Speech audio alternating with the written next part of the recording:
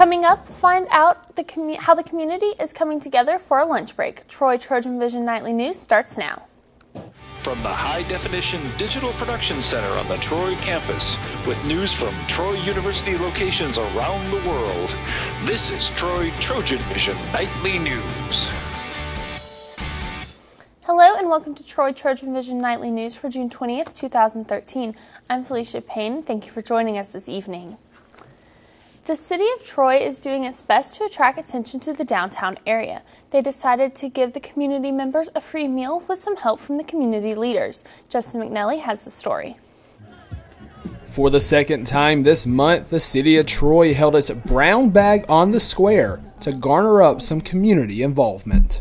The major purpose of this event is to exactly what it has done. It has attracted people to our downtown area. It is so rewarding and refreshing to have as many citizens come out to our downtown area and find out what we have to offer. This event was a little bit different than the one held a couple weeks ago.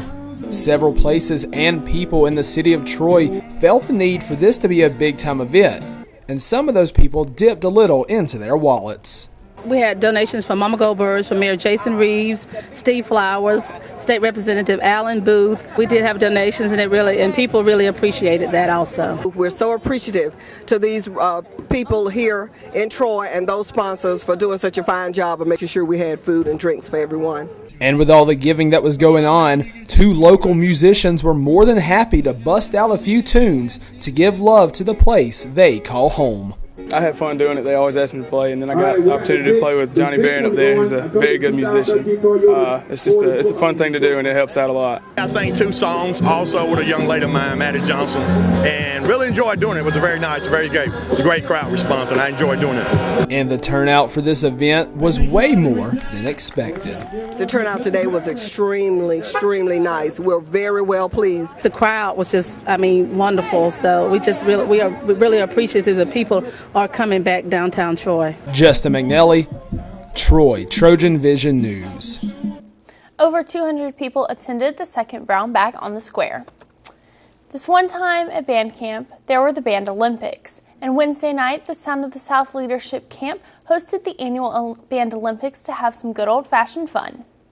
Sartain Hall was full of cheering Wednesday night as the Sound of the South Music Leadership Camp hosted the annual Band Olympics.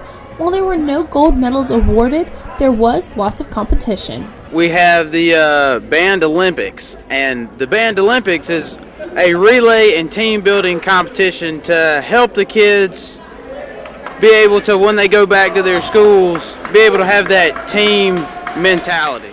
Students were given the option to participate in the games or just sit and relax in the bleachers with friends. For those who chose to participate, they had events like wheelbarrow races, tug of war, a game of ninja, and other things to keep them occupied. Just your typical relay race kind of things, dizzy bats and what have you. And regardless of if the campers played in the games or not, time to sit back and relax after a day of classes and rehearsals can be important.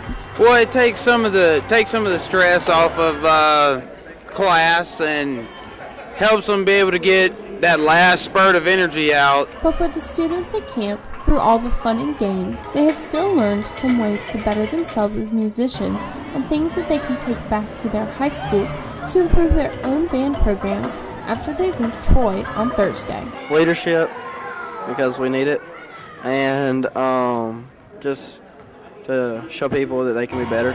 I learned how to read music a little bit better and march a little better. The camp ended with an award presentation and performance from the students earlier this afternoon. And now taking a look at news from around the state.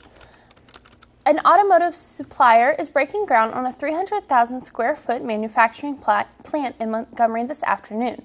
DAS North America makes seats for Kia and Hyundai vehicles. The expansion will create about 300 jobs in the Montgomery Industrial Park. And state officials have voted to allow a nearly 300-bed hospital to be built in the northern Alabama area. The Certificate of Need Board voted yesterday to allow a regional hospital partner to build a 280-bed hospital in Florence. And dozens of searchers are looking for a woman who's missing after a rafting trip in Blount County. Authorities are trying to locate Alyssa Hofsletter of Blountsville, a 19-year-old student at the University of Alabama.